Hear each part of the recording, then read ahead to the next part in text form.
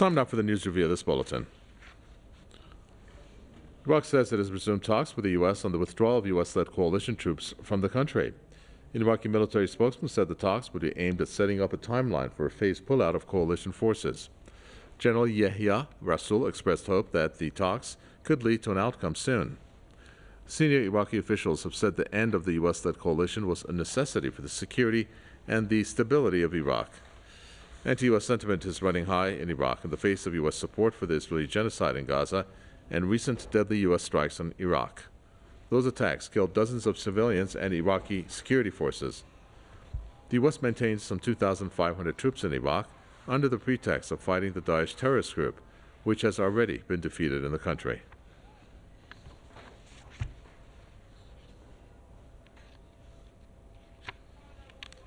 Tim Anderson is the director of the Center for Counter-Hegemonic Studies, joining us from Sydney.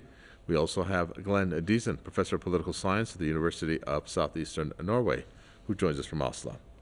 Welcome to you both. Tim Anderson, so we have had these talks now resume. They had taken place, and in between the time that they initially started a couple weeks back, I believe, until now, there was an incident where there was a targeted assassination of 3 members of the Kataib Hezbollah, of which that obviously speeded up things again for the desire for these talks to bear fruit. Do you think they will? Yes, but the US is trying to keep strings attached there. Now, there is a certain amount of agreement about the withdrawal of this so-called coalition against Daesh, which of course was assisting Daesh. As we know, it was really Hashd al-Shabi and the regional alliance that defeated Daesh in the region. The Iraqis have known this for a long time, but they made the mistake of inviting the US back into Iraq in 2014, and now finally the resolve is there in the government, particularly with Prime Minister al-Sudani, to kick them out. But the Iraqis want to kick them out straight away. The US is talking about several years of phased withdrawal, and also the implementation of a new security agreement, which is going to be some sort of rock around their neck, because for sure there's already very strong US links to the military technology and other things, that intelligence and so on, with the Iraqi government. And so this is another problem for the Iraqi government, to how to kick them out without those sorts of strings attached. Well, Glenn Diesen, if that's what the U.S. has in mind, it's probably not going to be received, I'm guessing, very well from the Iraqi side. At this point, when you take a look at these targeted assassinations, which are not just something that happens infrequently, let's say, and I'm guessing that it's not something that was informed to the Iraqi government when it took place, that Iraq doesn't want to have its soil, as they have stated, to be used as a battleground to settle scores maybe with other countries. In particular, of course, one would be Iran. Do you think that, how do you think Iraq is going to proceed with these talks? I'm guessing that, again, that they would want a result as soon as possible. Well, I very much agree. I don't think this will be well received at all. And this is a key problem for the United States. It has a huge legitimacy crisis in Iraq, because initially, of course, it said it has to remain, preserve a presence in Iraq, to maintain security, stability. But of course, the Iraqi parliament already voted back in 2020 to have Americans leave. But of course, they won't leave. So then the legitimacy tends to rest on the idea of fighting terrorism, also the idea of self-defense against its forces, which are now effectively occupation forces, given that they refuse to leave when the government asks them to. So there's a huge weakness here in international law. Obviously, there's simply no foundation for the United States to leave, to rule in Iraq, or to have their troops there. So the main objective for the United States now would be to put in place security agreements which would allow them to keep some influence and presence, and ideally use of force within Iraqi borders. But this, I think, would be very problematic for the Iraqis. Once they agree to something like this, it's going to be very hard to ever get rid of the Americans on their soil. So I think they're going to do whatever they can to have a clean break, but they won't be in the strings attached at all. Well, Tim Anderson, maybe you can help us figure out something here, because there's a setup that Iraq and the U.S. has, which really doesn't make quite much sense. And that is the fact that the international oil sales of Iraq are deposited into one single account of the New York Federal Reserve in the U.S. And I think that the figure right now is about $100 billion. Add to that the fact that the U.S. wants to control Iraqi dollars outflows from the country.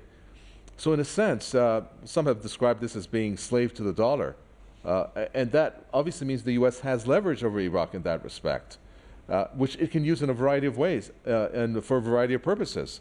So doesn't that pretty much nullify any, I guess, results that the Iraqis want, in this case, for them to pull out? It's another challenge for the Iraqi resistance. And of course, in some respects, it's not unique. There are many countries who are stuck in this position. And the dictatorship of the dollar is something that, of course, groups like BRICS are now starting to address, and not just the dollar, but the SWIFT system and so on, and having deposits in US banks, as you pointed out. There's also this problem of being linked into US military technology. Now, this didn't work very well for the Iraqis when Daesh made its big comeback in 2014 and took over Mosul, for example, because many of the planes that the Iraqi government had bought before that weren't delivered. In other words, the US actually obstructed and did not actively participate in the campaign to kick Daesh out of Mosul. They were rather sitting back and dragging their heels and using Daesh as a divisive force within Iraq, as they were using within Syria. Notice one other thing, that the federal system that the US encouraged in Iraq, basically creating a sectarian system and banning the one nationalist party in Iraq, the Ba'ath Party there, so effectively undermining national unity. It seems that the US wants to maintain its military presence in the north of Iraq, in the Kurdistan province. Now, this is extraordinary. Even in many other federations, it wouldn't be allowed, because usually the central government has control over security and national boundary matters. But in this case, it seems like the US wants to maintain its base in Erbil, for example, which, as you know, is a base for the Israelis and the US carrying out various conspiracies against both Iran and Syria. They've got their proxies based there, they've got Mossad based there. So there are a few ways in which the US is trying to keep its hooks in Iraq, as well as trying to save face in terms of saying, we're not leaving because of the attacks by the resistance, we're moving because we've got an agreement for a new security agreement with the Iraqis. There's this challenge for the Iraqi resistance and the Iraqi government to get free of this net that the US has cast over its country ever since the invasion of 2003. And what's going to break that, do you think, Glenn Deason? It's going to be hard to say, because I very much agree that this is a way for the United States. It needs to find a new source of legitimacy and way of staying in Iraq. So obviously this idea of pitting ethnic groups against each other in order to have some autonomy for one, which the US would claim to protect. This was how they were able to start off this proxy war in Syria as well. So this, divide and conquer, obviously a traditional way of maintaining influence. But I think also there's an interest in transitioning to more soft imperialism. That is, instead of relying only on military force, that is to link in the Iraqis to be completely reliant on various technologies, industries, transportation corridors, American banks, payment systems, of course the US dollar. All of this will be a way of effectively allowing them to have greater influence and control of Iraq without the military pressure. Now, the wider problem, as was mentioned before, is there's a huge regional shift now away from this American economic infrastructure. So the BRICS grouping, for example, seeks to free the region from this form of soft imperialism by offering alternatives.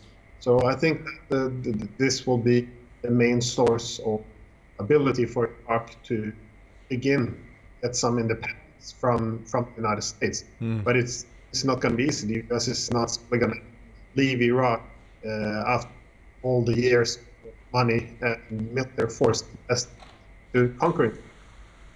Thank you for that, Glenn Deason, Professor of Political Science, University of Southeastern Norway, and Tim Anderson, thank you, Director of the Center for Counter-Hegemonic Studies. With that, we come to an end for this news review.